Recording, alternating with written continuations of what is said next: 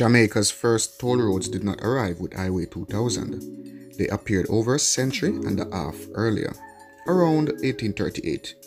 The history of tolls themselves stretches back much further, all the way to Greek mythology, where Cadron the ferryman charged a toll to carry the dead across the river Acheron. In their writing, Greek scholars Aristotle and Pliny refer to the use of tolls in Asia and Arabia. According to the Arthasastra, a Sanskrit political treatise, tolls were also said to have existed in 4th century India. Today, many countries use tolls as a means of revenue collection, including China, Canada, France, Denmark, Norway, Switzerland, and Austria. A toll is one whose use is monitored by the payment of a fee, generally collected by a toll authority, example, the government. There are also toll bridges and toll tunnels.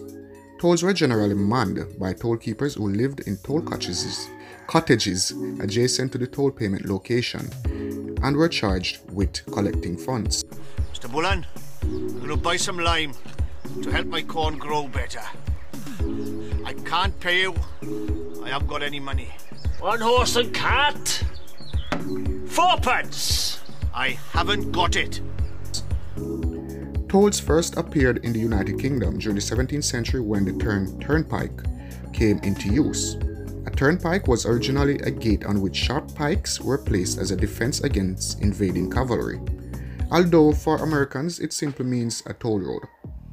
The British meaning evolved to define the pike or stick that was raised when a toll was paid. Prior to the creation of toll gates, roads in England were mainly poorly maintained dirt tracks that every adult inhabitant of the parish required to work 4 days each year on the roads using their own tools. The increased use of wheeled vehicles, however, destroyed the upkeep as soon as the work had been completed. In general, the king monasteries or the aristocrats who owned the relevant land were responsible for road maintenance. As a result, not much was done to ensure road quality. The Turnpike Trust. With the advent of tolls came a new venture, the Turnpike Trust. Appointed by Parliament as a result of a 1706 Act, the trustees could erect tolls at their own discretion. The idea was that the trustees would borrow money to effect road repairs, although there were no road construction standards to adhere to at the time, and then they would repay it over the time through tolls collected. Although it seemed a simple and efficient system to put designated bodies in charge of road maintenance, the reality was that these debts were rarely repaid, while the trusts were simply renewed as needed. By the mid-18th century, turnpikes had been built on the 13 main roads from London, and in the next few years, close to 400 more were established. By 1825, over 1,000 trusts controlled some 23,000 miles of road in England and Wales, many of which linked major towns. Trusts and tolls were challenged by the advent of the railway, and in the later 19th century, with the last British trust disappearing in 1895, giving way to a road maintenance system overseen by country councils. In America, toll roads began in the late 18th century connecting different states. They peaked in the 19th century and were taken over by highway departments in the early 20th. Post-World War II, new and improved toll roads were built in the United States, heralding the streamlining of the interstate highway system.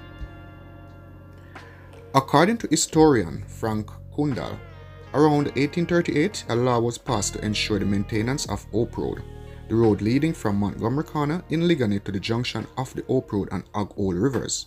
Montgomery Corner is now known as Crossroads, and the rates were as followed: 10 pence on every wheel, horse, mule, cattle, and horned stock; 5 pence on every ass, sheep, goat, or pig.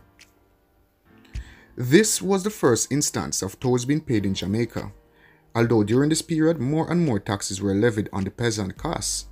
Peasant carts began to be taxed 18 shillings per year, and the taxes on food and clothing were increased 12-fold. The funds collected were used to provide additional services for the plantation owners. Naturally, unrest began to simmer, and toll gates were simply another log on that fire. Just like today, tolls were disliked for the wait at the toll gates and also for their cost. Some years later, in 1851, a board of commissioners of highways and bridges was appointed to take control of the toll gates. Some toll gates were placed at just strategic locations and roads leading to Savannah Lamar. This meant, however, that many people had to pay tolls each time they went to collect water. In February 1859, the people could take no more. They rioted. For 3 nights, protesters tore down the toll gates.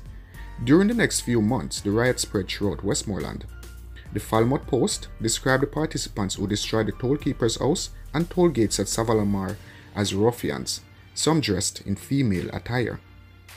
The Westmoreland police were unable to cope with this challenge. They could neither identify the protesters nor control their actions. Reinforcements had to be sent in from Hanover, Trelawney, St. James, and St. Elizabeth. Yet, none of this served to stop the people's objection to tolls.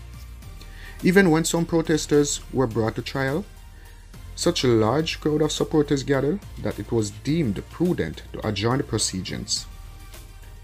By 1863, toll gate legislation had been repealed and the commissioner was ordered to sell the toll houses.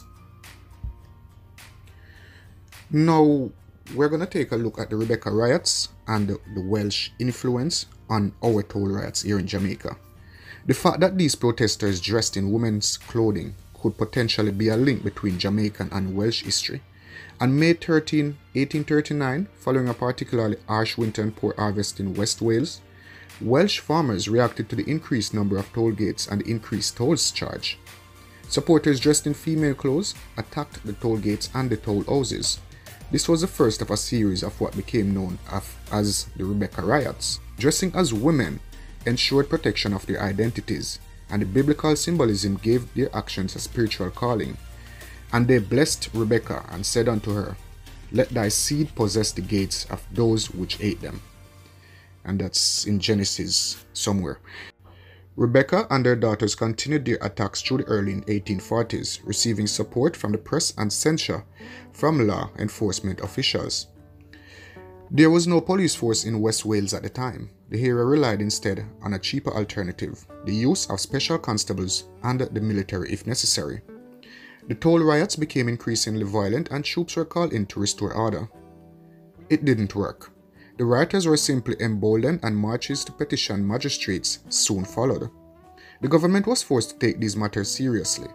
Promises were made, but they didn't quell the energy to strike out against not only toll gates, but any who had offended by increasing rents, tithes, etc.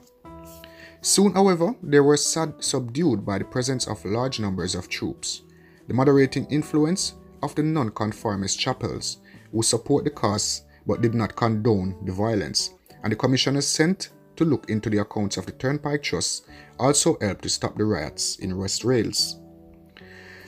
Arrests were made, but by this time, the momentum had spread to the southeast, eventually with the use of force. Rebecca and her daughters were also silenced for a time, although sporadic outbreaks continued throughout the 19th century in West and North Wales. Eventually, some of the Rebecca-lites were brought to trial, some were convicted and sentenced to time in Australia. The commissioners made recommendations that road boards be established in each country to control the roads.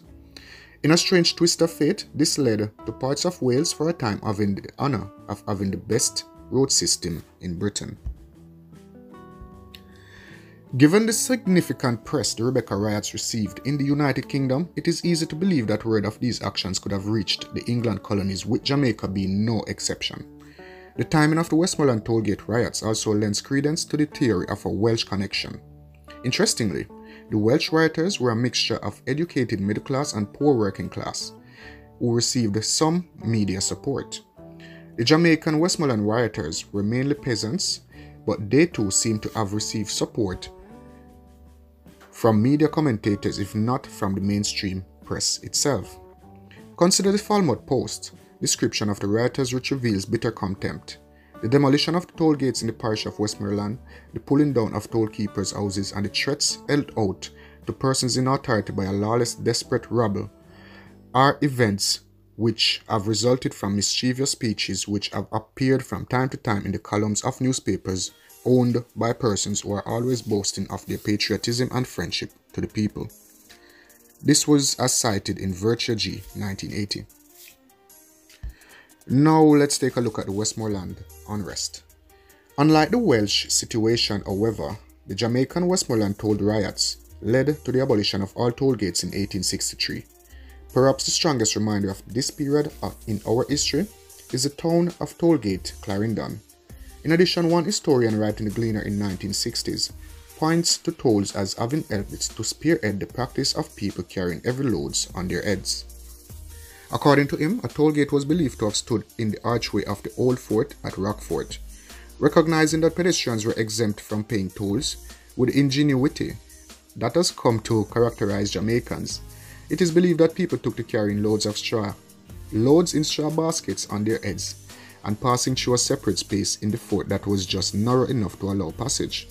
Thus, these pedestrians managed to carry loads and avoid any payment. Also cited in Virtue G. 1980.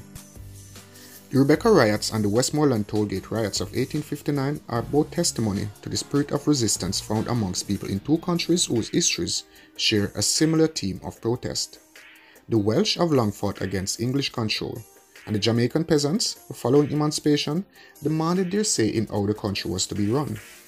It is no surprise, however, that the Morant Bay Rebellion was to follow the Tollgate riots in just a few short years. Thank you again for joining me, guys. It's really a pleasure having you here. I really do hope you enjoyed this video. If so, please do remember to subscribe to the channel and turn on notifications so you never miss any of my updates. I am Alex. Bless.